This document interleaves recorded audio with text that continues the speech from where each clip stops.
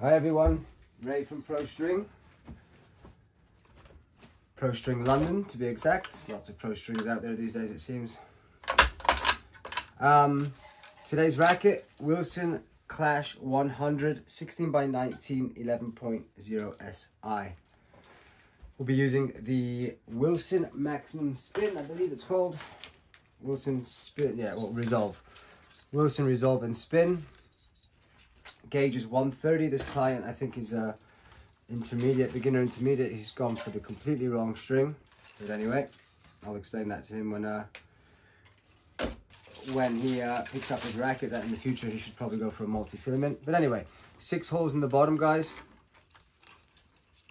which means we always start from the top. 6 holes, 3 loops. There's our first. And now, because we have 1 string to each side, we are going to do 7 more. 1, 2, 3, 4, 5, 6, 7. We've got another machine going in the background, just FYI. Somebody I'm teaching who's Kai. Can't see him. So I may pause every now and again to help him out if need be, but I think he's on the right track, despite having a little boo-boo a second ago. So we had to backtrack significantly. But anyway, part of learning. Guys, this is the Wilson Clash Minions version. If you're wondering what this paint job is about, yes. This client wants balance of power and control.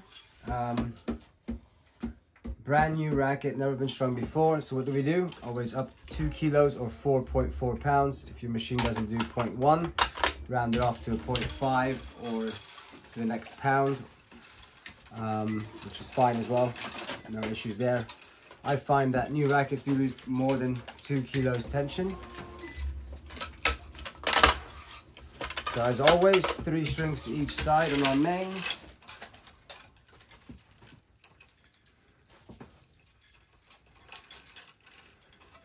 Compensating the tension on the frame, stringing symmetrically.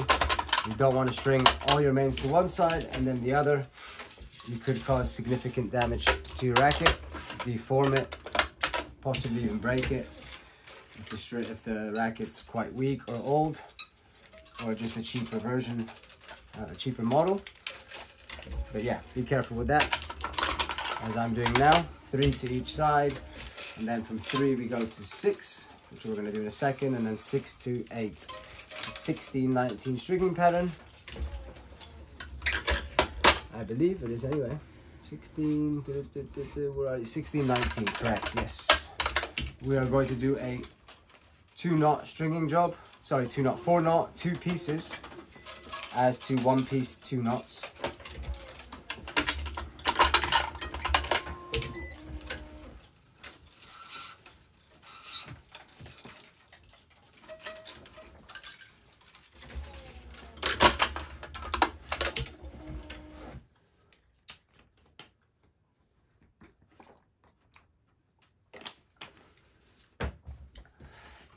Quick drink, sorry.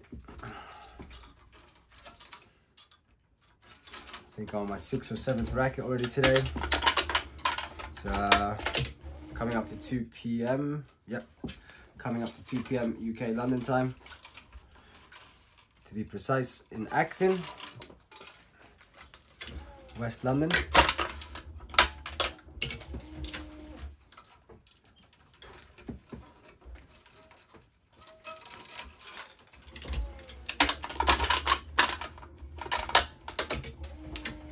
Hand on string, push it up. Yeah.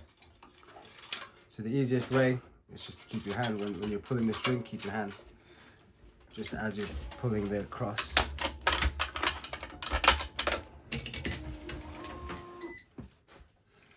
Again, try to get a little bit closer to the frame. You don't have to, not super close, but not that far either. Is the clap sliding a bit?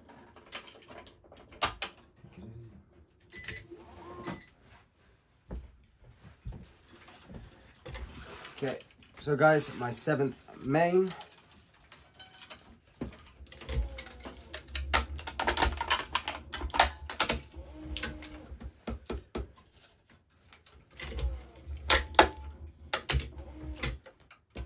up your tension 15 to 20% on your last main or on any of your last strings that you pull before doing a finishing knot, not on your starting knots. No need to up the tension in starting knots.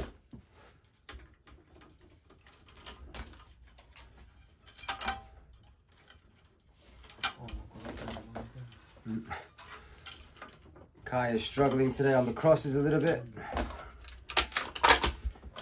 Keeps forgetting to go always opposite to your top cross string, which I'll show you guys in a moment. Something very simple, but you know, it's just attention to detail, making sure you're always doing the opposite as to your previous cross string. And it doesn't matter how you start your first one, your first cross string. It's just very important to always do the opposite on the next one, of course. Is the awl there, the pointy thing? Awl, is it underneath there somewhere? Maybe on the bottom compartment, maybe. Yeah, thank you. New racket, sometimes to widen the hole. Very necessary tool.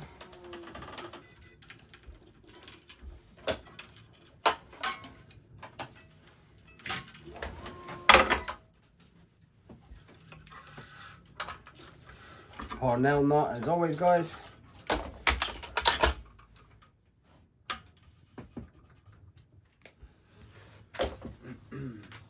Right, that's our mains done, guys. Now onto the crosses.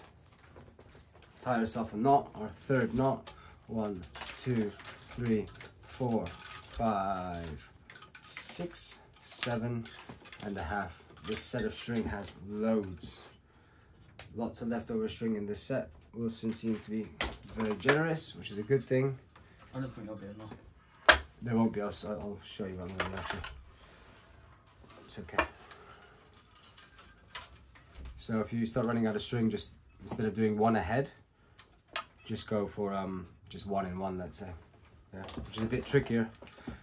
That's why we string 1 ahead, guys, to make the next weave easier. And what do you mean 1 ahead? So what I mean by 1 ahead is, so I'll show you now.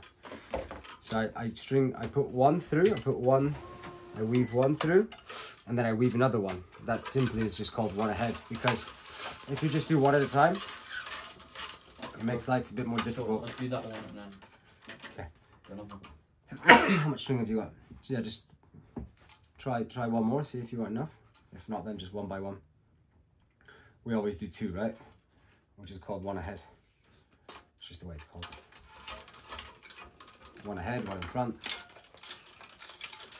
as I'm doing now. So I've already got 1 in, but I'm putting in a second one because it's easier to do it this way round. It's easier to make that second weave. One far, one over.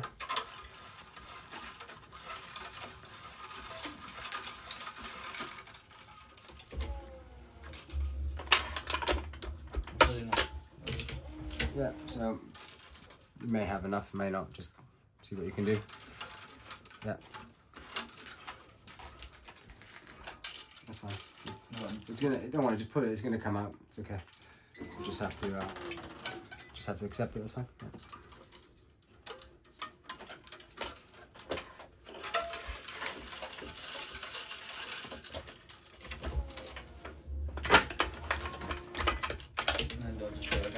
Yeah, I just do 1 by 1. So when you have enough string like I do, for example, or you did before, then you just carry on, right?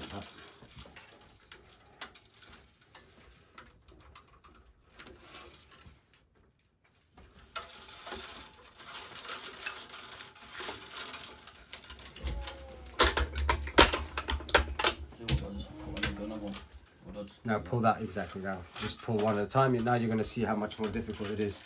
Put your hand on the string, support the string. Oh, push it. So like, I always, for me it's automatic, of course. You're still learning out, so. You see, as soon as I'm going to pull the string, I've already got my hand on it. Look, even before I pull the string, and then it's just not even have to push it more. If you support the string in the right time, let's say, you don't even need to push it up. You just need to support it so it doesn't come down. Because you just want to keep your strings as straight as possible.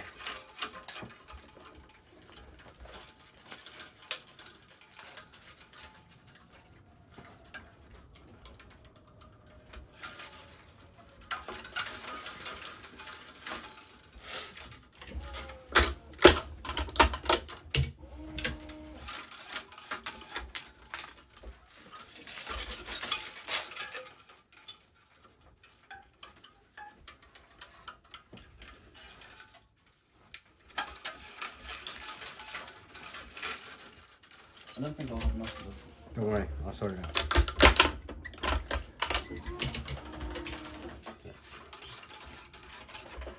It's just a matter of habit, keeping your hand in the right place in order to push the string up a little bit or support it so it doesn't come down. Just remembering all these small things. There's lots of small things. So I put my hand on there, tension the string, keep it nice and straight. So then at the end, yeah, we can do one more, I think. And then once I finish this racket here, I'll finish it up.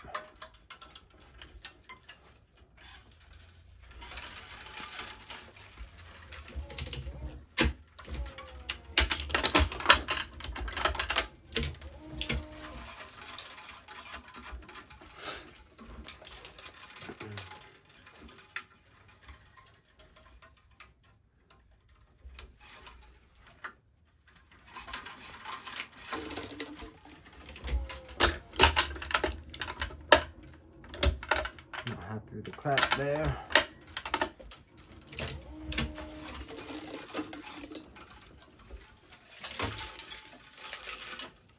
I don't think it'll fit on there. So turn the racket around like this. There you go. No, yeah. Just put it in as far as it goes. Yeah, turn it around a little bit, and then what you're going to do is that. First. Yeah.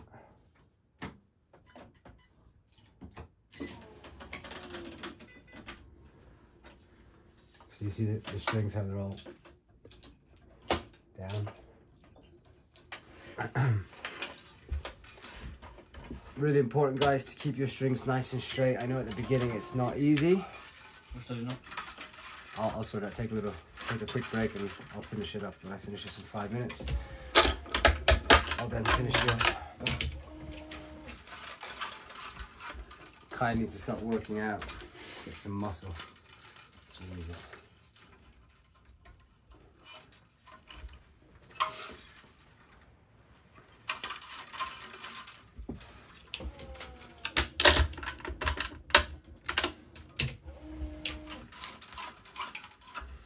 As you guys can see, again, always supporting that cross string when I'm pulling it to make sure I don't have any, or too many at least, strings that I need to move around afterwards.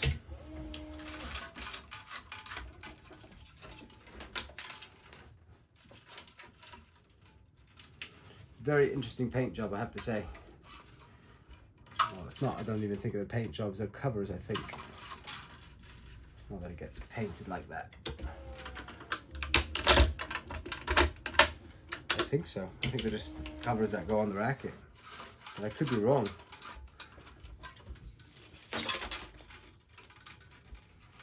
Maybe it is a paint job. I don't know. It's got to be a paint job, right? Guys, if you know, this racket in itself, leave a comment in the comment box. Do you think it has like some special kind of wrap that goes over the racket? Or is this actually a paint job? Because if it's a paint job, it's very specific one. But I'm almost sure it's like a wallpaper, but for tennis rackets. Let me know your thoughts.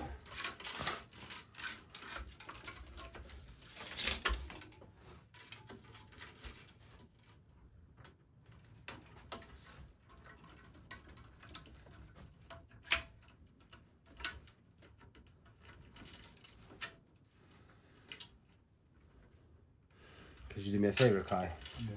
Downstairs in the front room, next to the entrance, there's a whole bunch of rackets sat by the sofa, I think, leaning against the sofa. Could you just bring them all up? Yeah. Please, thank you.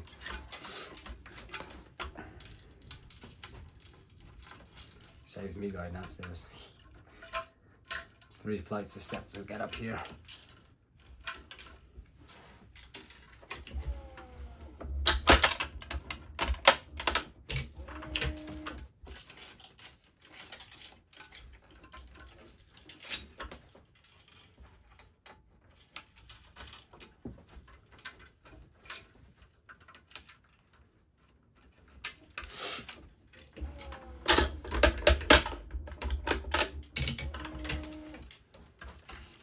Right, our last cross string, up my tension. 15 to 20%, guys, is the recommendation. Find your nearest anchor string or your main string that you're going to tie it on, preferably the closer the better, and in a hole where you don't have to use the awl, I guess. If necessary, then yes, use the awl. But as you saw, I just went through really easily. Parnell knot, as always. Very clean looking knot, holds tension brilliantly.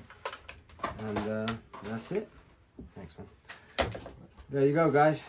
Wilson Clash 100, 16 by 19, 11.0 SI. Oh, like a board. This guy should have really not gone for polyester. Hopefully he'll be okay though.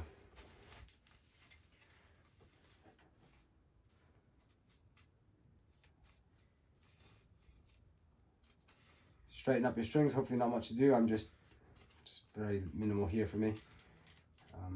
I like to just make sure and play around with them a little. Guys, happy minions. There you have it. The Wilson Clash minions. All right, guys. Thanks for tuning in. Hopefully some useful stuff for you there. And have a good one. Thanks for tuning in again. Happy stringing. Bye-bye.